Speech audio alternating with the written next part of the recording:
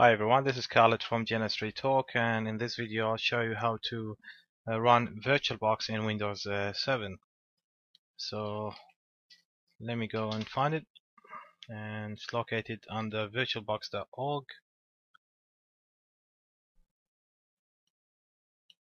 Go to download, Windows,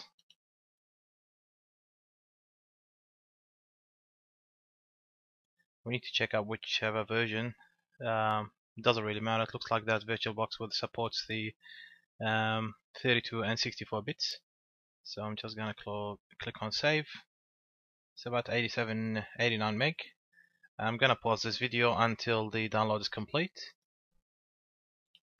Okay, it looks like the download just took about 2 minutes, so I'm gonna run it. I haven't installed VirtualBox on Windows 7 before, so this is my first time. So let me just go next. I usually install all the components possible, so I'll install all the components and run it from my local hard drive. It looks like it's already been done, so go next. Shortcut on the desktop, yeah, why not? And shortcut on the quick launch, yep, we'll go ahead with it. Install the Oracle networking feature will reset your network connections and temporarily disconnect you from the network. Yep, I'm not really running anything critical in the background. Okay, let's install it. From my previous videos, you might have noticed that I already have VirtualBox virtual disks, and I'm gonna try now and see if I could connect the VirtualBox into on Windows into the same virtual disk which was created on VirtualBox for Linux. So let's just wait for it and see if it works. I'm using the same hardware. I just dual booted the operating system from Ubuntu into Windows 7. So hopefully I shouldn't be running into any issues. Yeah, why not? Always trust software from Oracle.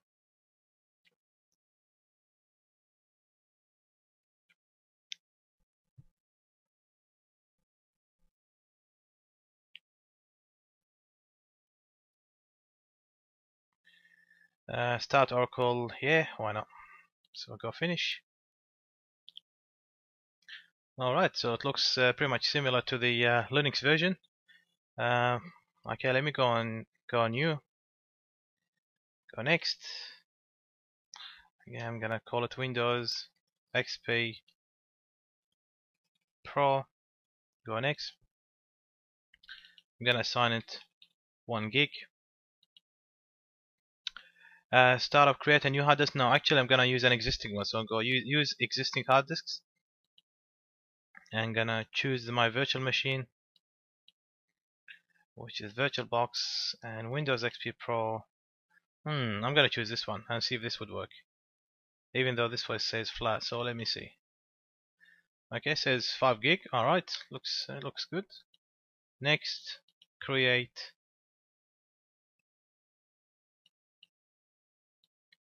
Let me just power it on and see if it's already set.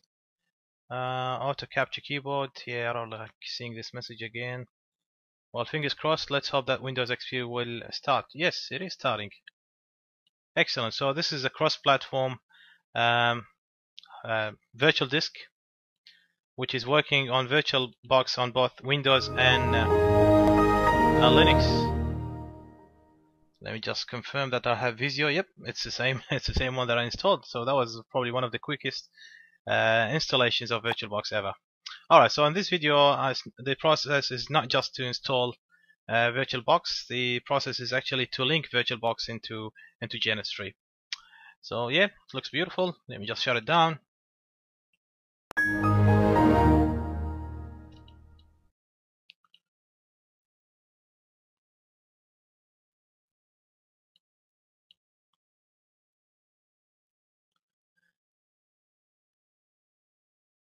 It's taking longer than expected to shut it down. It's fairly quick.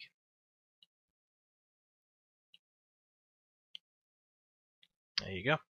Alright, let me just turn it off. Yeah, that's it.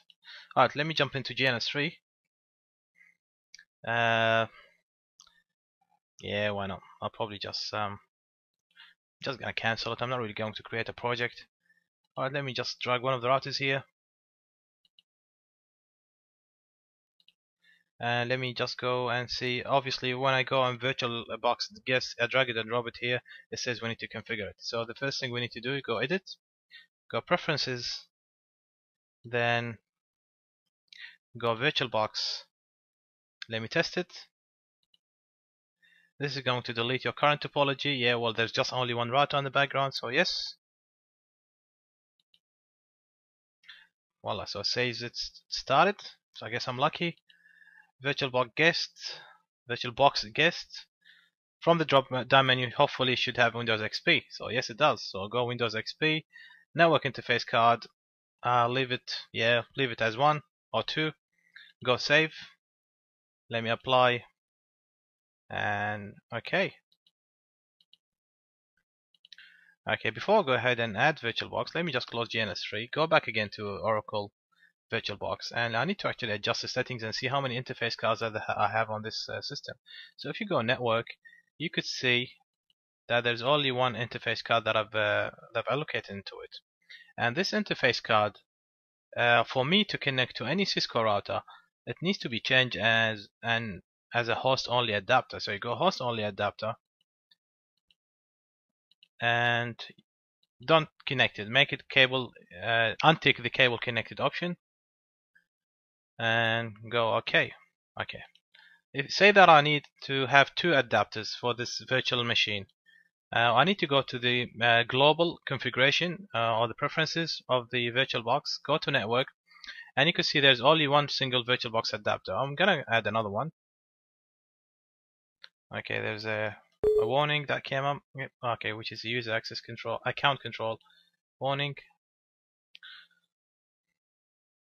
And you can see adapter 2 has been created. I'm only going to go ahead with 2 adapters only. So go OK. Alright, let me go again into the VirtualBox for that particular virtual machine. You could go right click settings, or you could just click on the settings. And network. And you can see from the drop down menu, I have 2 network adapters now, not just one. Alright, so I'm going to map this adapter into network adapter 1, and adapter 2 will be mapped as a host only adapter into network adapter 2. And I'm going to disconnect it from here, so I'm going to be OK. So everything is done now. I'm going to exit, go back again to GNS3, just cancel it. We've already set up VirtualBox earlier. I'm going to drag one of these routers and guest operating system as well. Just let me rename it, call it PC, and let me just go fast Ethernet and choose Ethernet 2. Again, as explained when I installed VirtualBox in Linux, I'm not too sure why Ethernet 1 is grayed out. It's the same as Linux. I believe Ethernet 1 is grayed out because of its use for management. That could be it. And alright, so let me just press on start, and VirtualBox should start along with the router. It looks like there is some sort of a delay in Windows 7 compared to Linux. Linux is fairly instantaneous. Alright, I'm just going to allow access. And it looks like the router starting, and so is my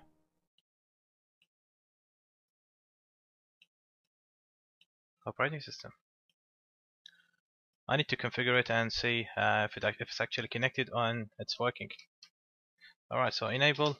I'm going to set up my router as the dhcp server in this case. So it's going to be dhcp server, and network I'm going to do it 1.1.1.0/24. Network interface card of the router is going to be .1. And the router 1, obviously using fast Ethernet 0.0 would be assigning IP address into the PC. Okay, I just made a few changes, so okay, so let's see how it goes. Okay, so Windows XP just booted up, and you could see there are 2 network adapters, one of which is currently connected However, it's limited or has no connectivity. The reason is the physical connectivity is made between the router and the PC. However, there is no layer 2, no layer 3 connection. So what I'm going to do first now is to just right click. Well, actually, let me just bring up the network connections, and you can see these are the two connections. Alright, so let me just go and set up the dhcp settings for this router. So config t interface fast ethernet 0.0. Just to confirm we are on the fast ethernet 0.0, just hover the mouse here. Yep, it is. And go IP address 192.168.0.1 255.255.255.0. Go no shutdown and exit. Now we need to go. So yep, the interface went up. Now we need to go set up the dhcp. So IP dhcp pool, we call it test, and the network is going to be 192.168.0.0/24. And the default router is going. The default router is the IP address of the of fast ethernet 0.0 of router 1. So my interface fast ethernet 0.0 is going to be the default gateway for this PC. So the default router is going to be 192.168.0.1, and press enter, and that's about it. That's what I need so far. Alright, now you can see that there is still limited or no connectivity. The quickest way to see if my DHCP is going to assign an IP address to the PC is I'm going to just disable it. I'm going to enable it again, and let's hope that the network interface or the Ethernet port will be assigned an IP address. You can see it's connected now. Let me just double click on it, go to support, and you can see it's 192.168.0.2. Alright, the best thing to do now is just to try and ping it. So go to ping 192.168.0.2, and it's pingable. Let me just go to command prompt.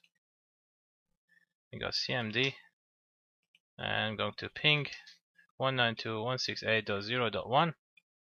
Voila, and everything seems to be connected. So yep, this was quite a smooth installation of VirtualBox along with Windows XP. VirtualBox, as you may know, is similar to virtual machines that's fairly popular, but the difference is VirtualBox is free. Well, I hope this has been informative, and thank you for watching.